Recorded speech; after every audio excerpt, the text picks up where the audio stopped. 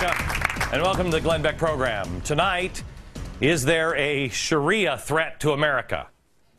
No, there's not.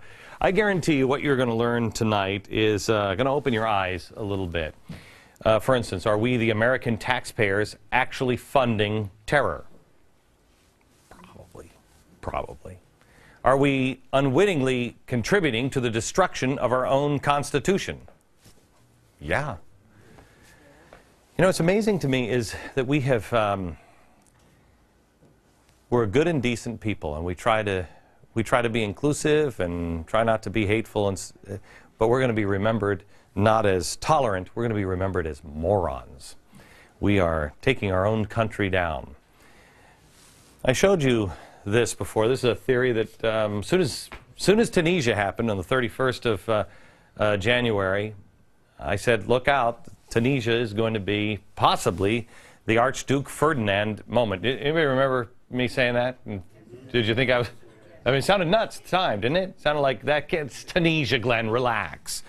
And now look how it is spread across. And I said it would cascade and sweep the Middle East and begin to destabilize Europe and the rest of the world. The Wall Street Journal reported this week that, that yes, indeed, radicals, Islamists, communists, and socialists are working together in the Middle East. Yes, I know that sounds crazy, but it's starting to happen. And we know that it's happening in the West, and we know that it's happening here in America. There have been arrests of people who are funding terrorists or working with terrorists, and they're from the American left. But tonight I want to show you something else. Tonight I want to show you a little bit of Sharia and some of the laws that are being passed here in America and what we're doing to ourselves. Sharia, every faithful Muslim, is obligated to wage jihad. Now there's a couple of two kinds of jihad. There's the, hey, look at me, I'm not a threat, jihad. And then there is the other jihad. The people will say that it's the jihad of the soul. There's a stealth or civilization jihad.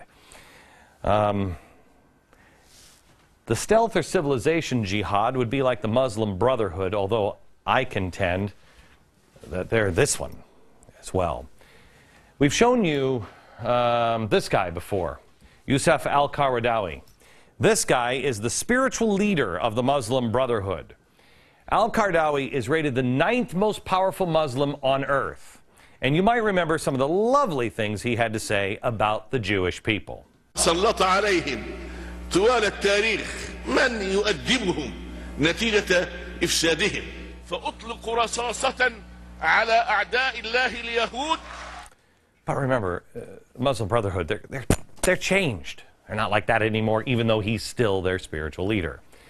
There's something else that he has said that we haven't told you about yet on this program. He said it in 2006. He was talking to the BBC about charity in the Islamic culture. That's called zakat. Now, here are his exact words on the subject. Quote, I don't like this word donations. I like to call it jihad with money, because God has ordered us to fight our enemies with our lives and our money. Jihad with money. That's where we'd like to start tonight. Jihad doesn't always come in the form of a suicide vest or a plane being flown into buildings. There are also jihadists who are working to destroy America from within, through the economy and through other avenues like infiltrating the justice system or the media, Congress, American culture. It is game on. Financial jihad is being waged at this very moment against the United States and across the globe to the tune of $1 trillion. If you've ever heard the term Sharia-compliant banking or Sharia-compliant products, well, let's get into that a little bit. Sharia-compliant banking or finance is the practice of ensuring that all monetary matters are in full compliance with all aspects of Islamic law. Transactions must not involve products like pork or alcohol. They have to avoid interest and other things. But Sharia banking also involves charity or zakat. Remember what we just heard from Zarqawi. He likes to call zakat jihad with money. Why? Well, Sharia requires Muslims to tithe the percentage of money to charity. So Sharia-compliant banks and mutual funds are ultimately tithing to charity. Okay, this sounds fine so far, right? But which charities are the monies going to? Charities like Hamas or Hezbollah? Well, that's up to the Sharia banking advisors. Who is an advisor for the banks? Well, there was a bank called Bank Al-Taqwa. You're not going to believe who the advisor was. This guy. That was shut down by the Treasury Department for funding terror groups. Who would have seen that coming? Well, are there any other obvious points that maybe we're turning our head to? Islamic banking has entered the United States and other Western nations thanks to banks like Citigroup, HSBC, Barclays, Deutsche Bank, and others. It's not necessarily a bad thing in and of itself until you get down to the Sharia-compliant officers. Now, there's one other thing. Are we, as a nation, the owners of the largest purveyor of Sharia-compliant insurance products in the world? Yes, we are. In fact, we bought the company as taxpayers, AIG. The U.S. government took it over in 2008. I want to introduce you to a couple of people. First is Chris Holton. He's the vice president for at the Center for Security Policy. His organization published a book called Sharia, The Threat to America. Holton is also the editor of ShariaFinanceWatch.org. And Daniel Pipes, he is the founder of the Middle East Forum, a visiting fellow at the Hoover Institute, and author of Militant Islam Reaches America.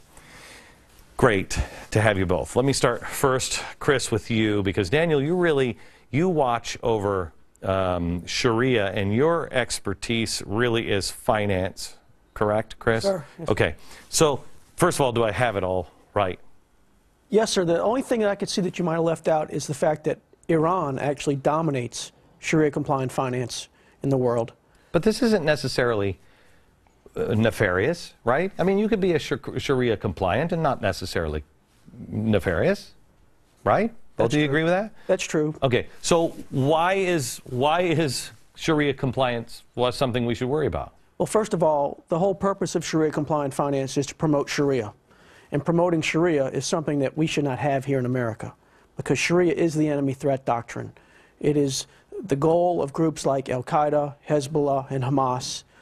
It is antithetical to everything that's in our Constitution, and in fact, in my opinion, it is the biggest threat to our constitutional rights over the next 25 years in this country. Would you agree with that, Daniel?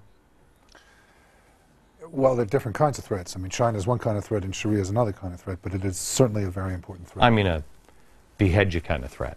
I mean, I think, do we all not agree that if America fails because we're lazy or we just can't get our act together, and somebody else beats us in fair competition, anybody have a problem with that? No. Yeah, no, I mean, that's our fault. We're sloppy and lazy. But the threat of someone coming in, and you know, we have our own problems with our own radicals here in America that are trying to do this, and overthrow something, that's a whole different topic. Chris, help me out on the Sharia-compliant officers. How are these guys picked? Well, there's not many Sharia scholars in the world. There's probably only about 200 or so who sit on Sharia advisory boards of Sharia-compliant financial institutions. You've got two of the superstars of Sharia advisory up there.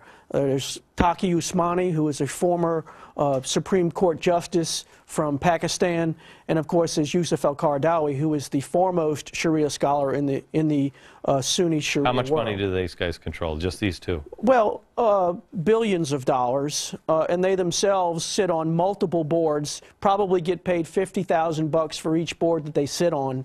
They've enriched themselves. Qaradawi, he is a guy who is at a Muslim university or something here in America, or he sits on a board here in America, right? Still? Do you know what I'm talking about, Daniel? Do you, Chris? Yes. What is it?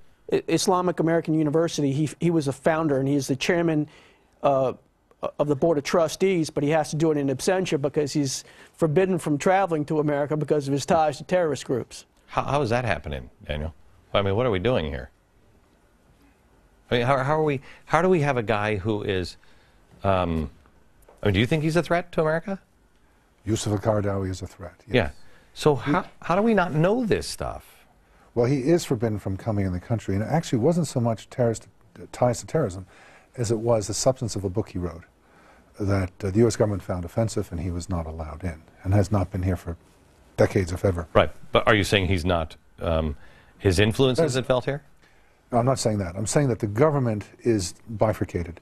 There's some in the government who understand who he is and want to keep him out, and there are others who think that he is the solution to al-Qaeda and the Taliban, that this kind of moderate Islamism, this nonviolent Islamism, is the solution.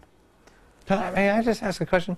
Who thinks that, you know, hey, a few people like the Nazis, even though they inflated the numbers, you know, killing the Jews is nonviolent? I mean, is there anybody here who thinks that just the clips you've heard is nonviolent?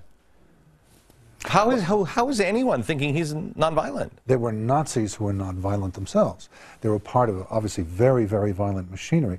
But the clerks and the banks, exactly, and that's the point here. We're agreeing that these so-called moderate Islamists are, in fact, part of the same machinery to apply the same Sharia that leads to the same domination of the world. Okay, but they themselves are not violent.